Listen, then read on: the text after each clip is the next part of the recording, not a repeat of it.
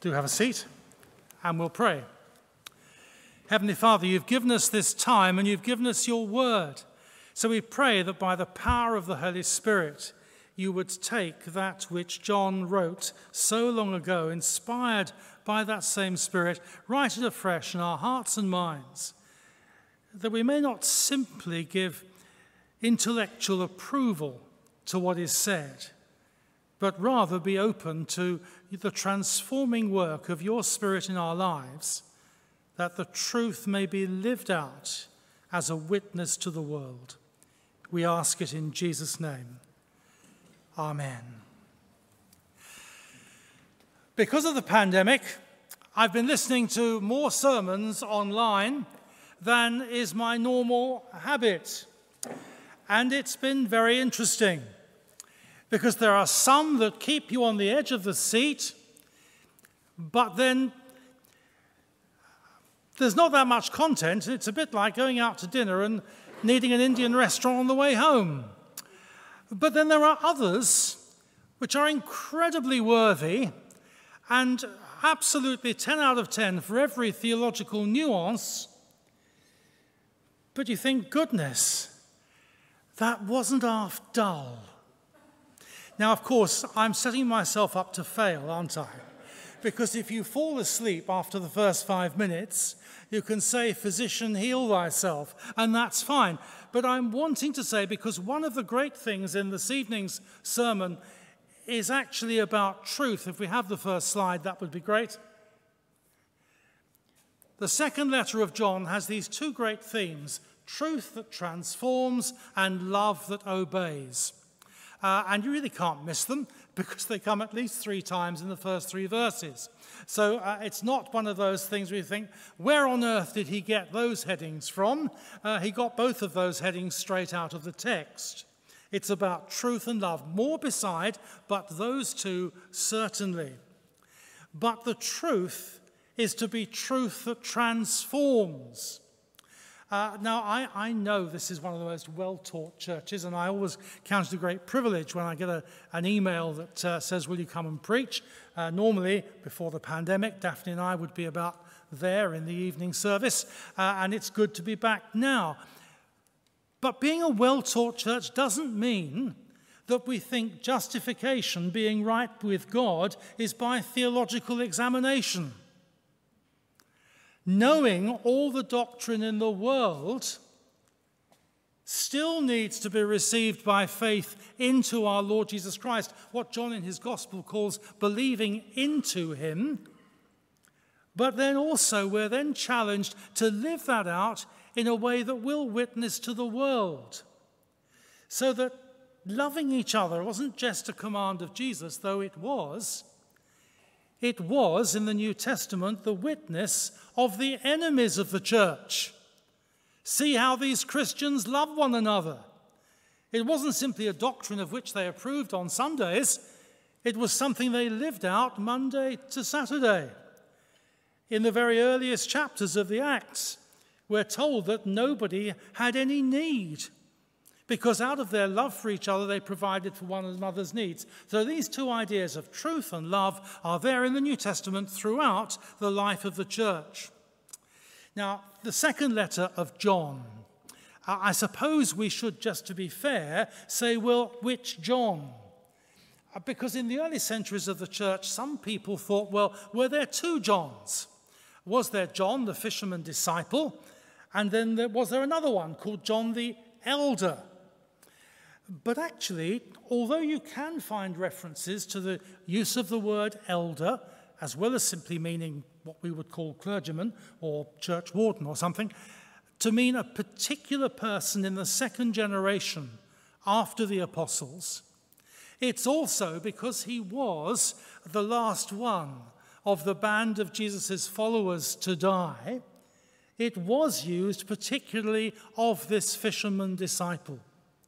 So to cut a very long story and quite a bit of reading short, let me quote to you the now in glory former professor of Rylands Biblical Exegesis in Manchester, Frederick Bruce, a wonderful Brethren scholar, and he said, There is no doubt that the Gospel, Revelation, and the three letters were written by the same hand, and there is no doubt in my mind that that hand was that of the Apostle John, the beloved disciple who lay on the breast of Jesus at the Last Supper. We do get the self-identification of John in chapter 1 of Revelation and in the last chapter of the Gospel that bears his name. So if you like, the epistles are a kind of meat in the sandwich that comes from the same pen or at the same dictation, which explains why there's a picture of Galilee in the top of my screen. I couldn't find any public domain, make sure you're not sued, photos of an icon of St. John, so I'm afraid you got the Galilee. Let's have the next slide. The author writes for us the Gospel, three letters, and Revelation. He may not have been martyred, but that doesn't mean he didn't suffer. We know that our Lord entrusted his mother to John's keeping at the cross. If the tradition's right, then he spent the latter years of his life in Ephesus, hence the picture. And we know that he spent some time in exile on the island of Patmos. And if you've been to Patmos, it's lovely for a day trip. You can walk up and see the monastery and and the cave, and it's fabulous. But don't ever imagine that's how it was when he was there. It wasn't just that he could get on a boat and pop back to Samos or across the water to Kusadasi and get back to Ephesus. No, he was there in exile because the authorities did not want him teaching the good news of Jesus Christ to the early Christians in what we would think of as Western Turkey, and seeing that faith spread around that part of the Mediterranean. It's not something they wanted, and so he was in exile. So where is this one written from? Well, it seems that he's back in Ephesus because he has free access to a church. Did you get that? It says at the end of our letter, the children of your chosen sister send their greetings. It's very unlikely that's just one individual woman. It appears to be that both in verse 1 and in verse 12 and verse 13, it's simply a pictorial way of saying the church. And the children, not nieces and cousins, but the individual church members. So here is John writing from the secure environment of one church to another church. It also seems likely that that wasn't terribly far away. You can take your pick from the other towns that the commentaries suggest, but one of those perhaps to whom he wrote the letters in the beginning of Revelation, another town that he knew well. Some of the folks from that place have found their way to Ephesus, verse 4. He's had conversation with them, and he loves the good reports that they bring. It's great to see that there is a real assurance, next slide please, of how the Christians are getting on. And so in verses 1 to 3, what John is trying to say is the fact that you're doing well and the fact that your people who've come to Ephesus are faithfully living out the gospel is not simply well done to you, but it's the faithfulness and grace of God, the Holy Trinity. And you really can't miss the Holy Trinity, can you, in the first 3 verses? Do you mind if I do what all preachers do? And having told you you can't miss it, just point it out to you in case you did. Is that all right? To the chosen lady and her children, whom I love in the truth, not I only, but all who know the truth, because of the truth which lives in us. You'll remember that the Lord Jesus said that he was the way and the truth and the life. And then he breathes on his disciples and says, receive the Holy Spirit. And one of the jobs of the Holy Spirit would be to bring to their remembrance, this is all in John's Gospel, all that he had said to them. The truth. So what is the truth that lives in the believer? Well, it's not so much a what as a who. It's not a deposit of doctrine. It's the third person of God, the Holy Trinity, who makes and brings to remembrance all that we need to know of the unchanging truth of the gospel. So there's the Holy Spirit. And then verse 3, grace, mercy, and peace from God the Father and from Jesus Christ, the Father's Son, will be with us in truth and love. That is assurance we need to hear, isn't it? I mean, if I ever thought that my Christian life depended on me hanging on to God by my fingertips, I would give up. But it doesn't, does it? Okay, it's all about being secure, verse 1. That's why he calls it chosen. These are people who are safe forever in the hand of God, and therefore they receive grace. That's the love that starts in the heart of God and flows through us, to us, and beyond us in an undeserved channel of God's eternal goodness. We receive mercy. I love the verses in the song that talked about our standing with joy in heaven before the throne. And you know, as you sang that, and it's not a song I knew, I did think, goodness, what on earth right have I got to stand with joy before the throne? Or as another hymn puts it, faultless to stand before his throne. On Christ, the solid rock, I stand. See, it's nothing to do with me, is it? It's not about my deserts or my deeds. It's all about what he does. One lovely Australian preacher, used to be Dean of Sydney, said that when, I can't do an Australian accent, but in that lovely straight from the shoulder way, said to a group of British clergy, so what do you want then when you meet God? Justice or mercy? He said, as far as I'm concerned, give me mercy every time. And it's right, isn't it? That whenever I get on my knees to pray, Lord, I'm going to St. John's, they're a well-taught bunch, I really don't want to screw the sermon up, will you give me the message for them? I'm not able to say, and Lord, I've been very good this week.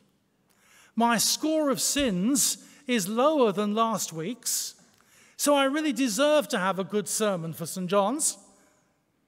And it just doesn't work like that, does it? This is about grace and mercy, and because we are recipients of grace and mercy, then we can be recipients of peace. It translates the Hebrew concept of shalom, which means more than a cessation or absence of hostilities. It means a total unity, oneness, and wellness. As a music group, I just remembered things by hymn tunes and hymn words, but that lovely hymn that, it's a previous generation, that had, it is well with my soul. Well, that's what shalom is. It is well with my soul. I may not have all the answers. There may be still doctor's appointments ahead of me I wish weren't coming. There may be issues in my family, issues in my career. There may be problems even in the church, clearly not in St. John's. But it is well with my soul because grace, mercy, and peace have come from the totality of the Trinity. The Father, the Lord Jesus, and the Spirit who is within me.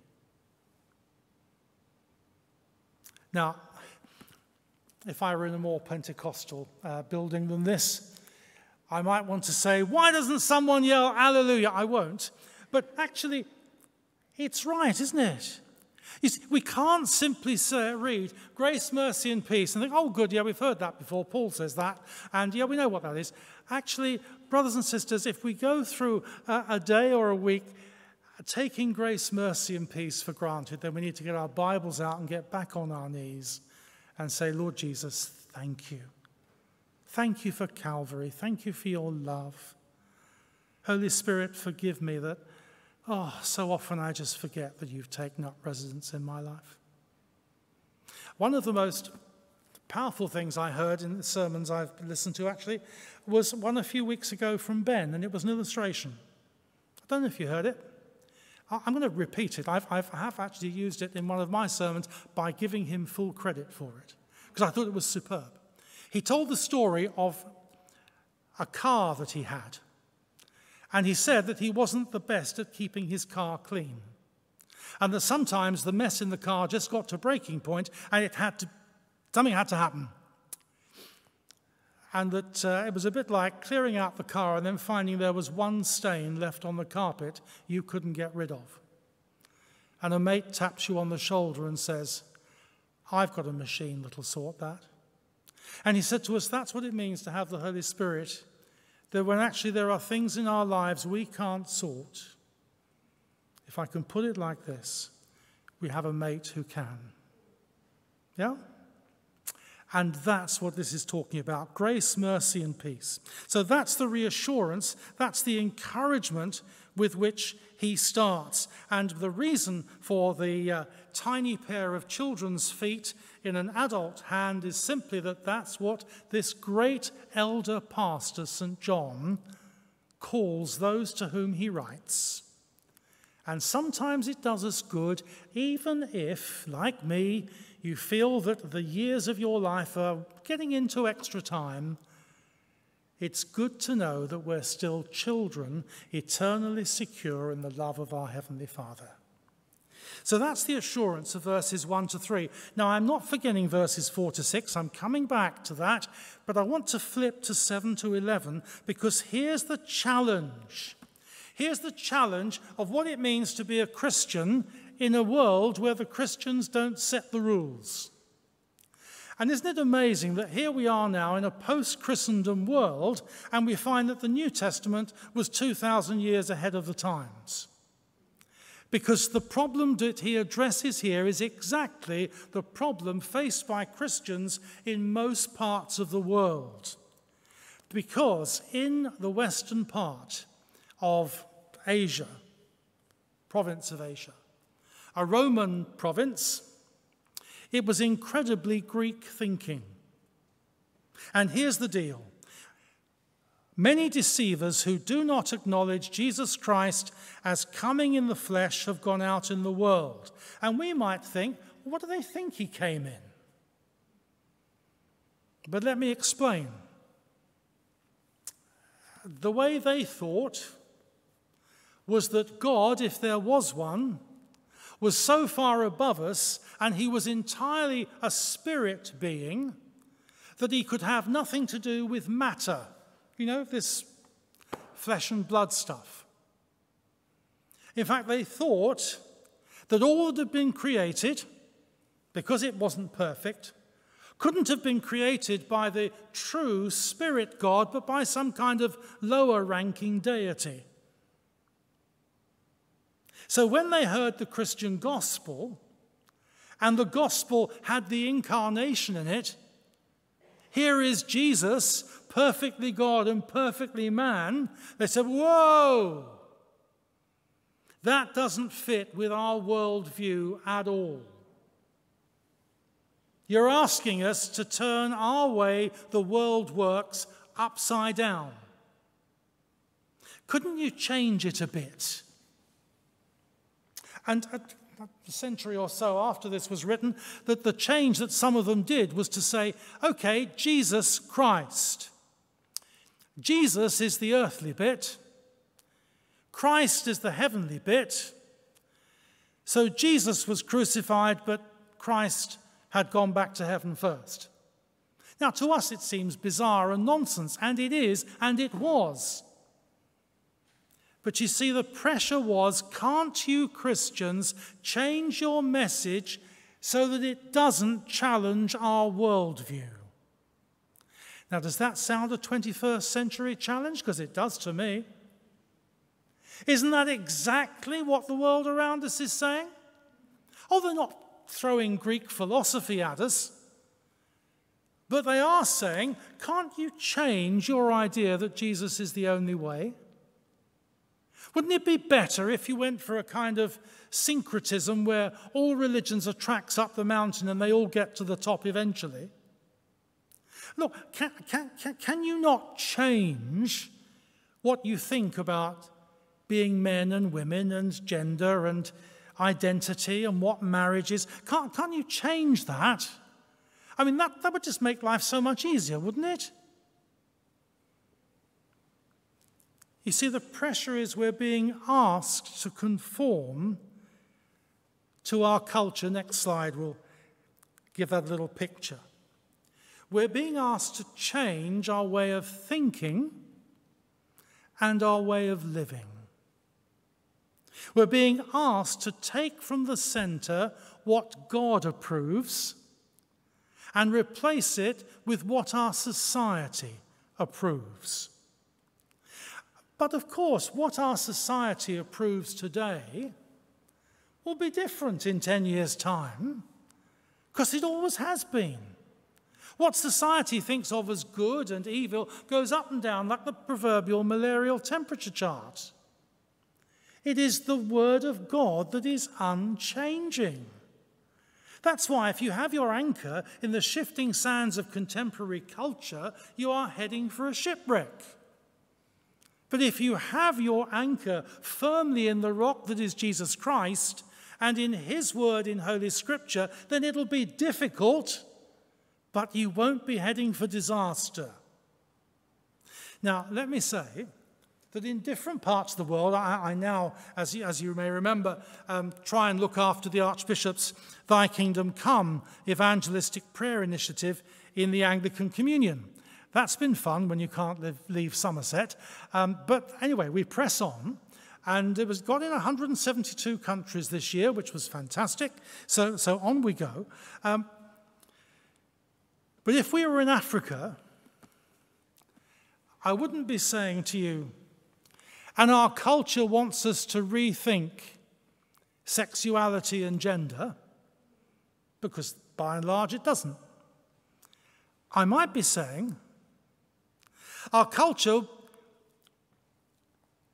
doesn't want you to say Christian leaders should be servants, but Christian leaders should be tribal chiefs with the biggest car and unquestioned authority, and in some places the ability to siphon off a small slush fund for whatever they want to do.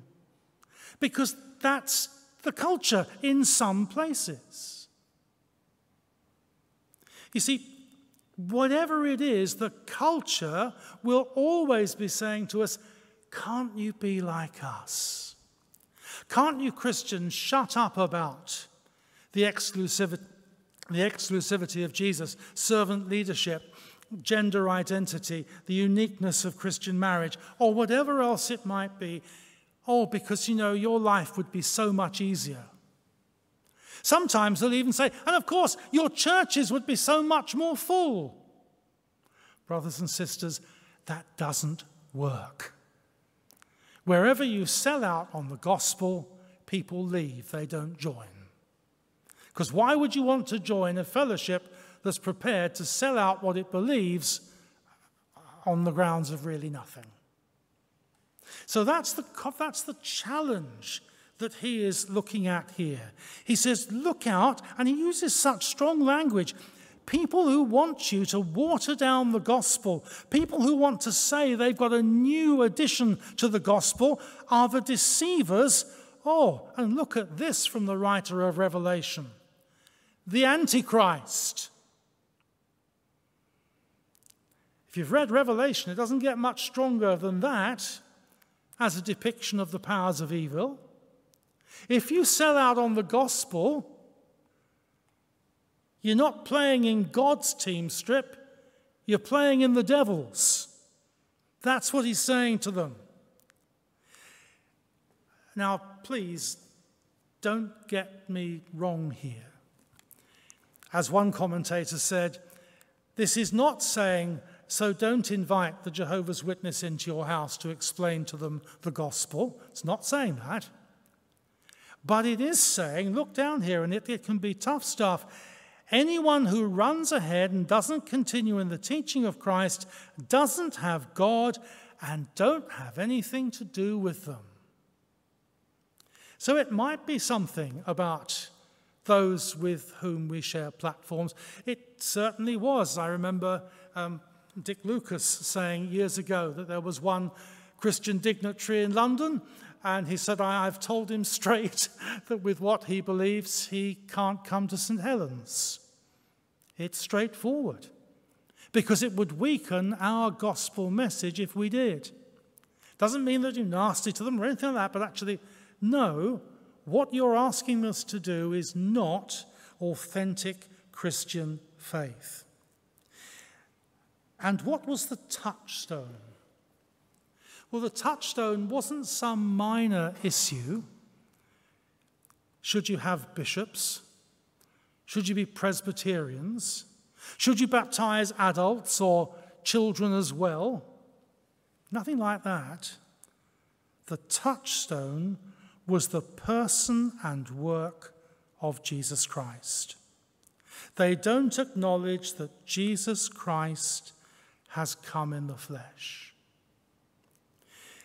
And of course, there were others who would say, well, actually, we don't think Jesus was man at all. He was just God. The incarnation wasn't right. That's why St. John at the end of Revelation says, don't add to or take from this book. And it's not without reason that that's the last bit of the last of the 66 books, 40 authors, 3 languages. Depending on how you date the Exodus, 13 or 1500 years in its compilation. And it's not without reason that what we read is don't add to it and don't take away from it. Because there will always be the cultural pressure to do one of those things. I'm stopping. Here we go. What they want us to say, next slide, is, why can't you be like us? And although in different parts of the world that will have different manifestations, it's always the same challenge, because that's how the devil deflects the church from the gospel. So what's the antidote? Very quickly, 4 to 6. Stick to the script, next slide, and walk in truth and love. Stick to the script. I am not writing you a new command. Well, if you've read John's Gospel, you know that. Because it's Jesus who says, love one another. If you've read 1 John, you know that. Because there he says, how can you say you love God, whom you've not seen, if you don't love your brother, whom you have seen? So stick to the script. There isn't going to be another gospel. There isn't going to be a new syncretistic, all religions lead to God agenda. It is, I am the way and the truth and the life, and no one comes to the Father but by me, and that's it from now to eternity. That's the grace, mercy, and peace. It only comes from God, the Holy Trinity. So why should the world believe? Well, because we walk in truth and love. And that word walk, St. Paul loves to use a word, peripatio, it is, that means to walk about. And it means the very milieu, the very grass in which you walk is truth and love. That's where you're set. That's where your life is lived, in the truth of Christ and in being channels of his love. Thing is, you see, it's a command, isn't it?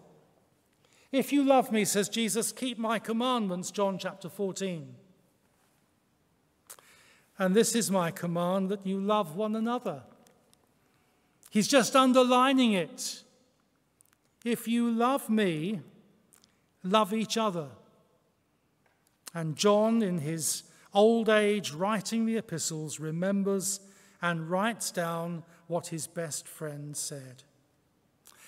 Now, the thing is this. I know it's not true in St. John's. But sometimes the people with whom we are called to walk about seem to go out of their way to make themselves less than easily lovable. But you see, the love with which we walk, in which we walk, isn't their love or their loveliness, it's God's.